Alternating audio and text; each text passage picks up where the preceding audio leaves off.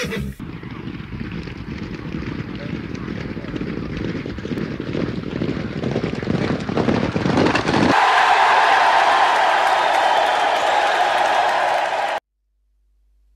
this is Mr. Gamble. It's Sunday the 11th of February and today we're going to be having a look at the 420 at Punchestown, and the horse we're interested in today is Bay de Eels.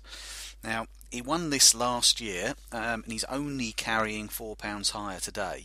This will have been his target for a very long time, probably since last year's win. He will love the distance today, obviously, and he'll love the ground.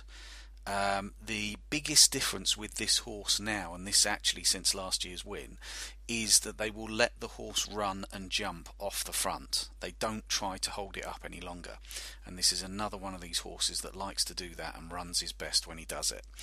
Last year he was clear before the first and simply never saw another horse. Can see him doing exactly the same this year.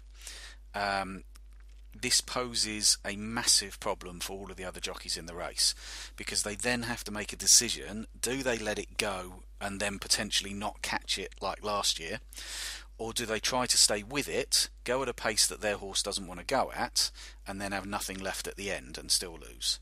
So it's very, very hard on the other jockeys when the horse runs like this. This is why horses like Native River, Denman, Smad Place, etc. are so good. They simply break horses by making them run at a speed they don't want to run at for a very long time.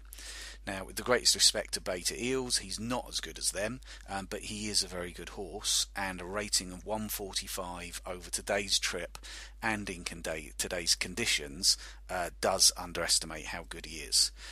We could have done with at least one higher rated horse in the race, because that would have brought his weight down a little bit, but even with that weight, as long as they use the same tactics today as they did last year, this excellent jockey and great small trainer should get another big win today.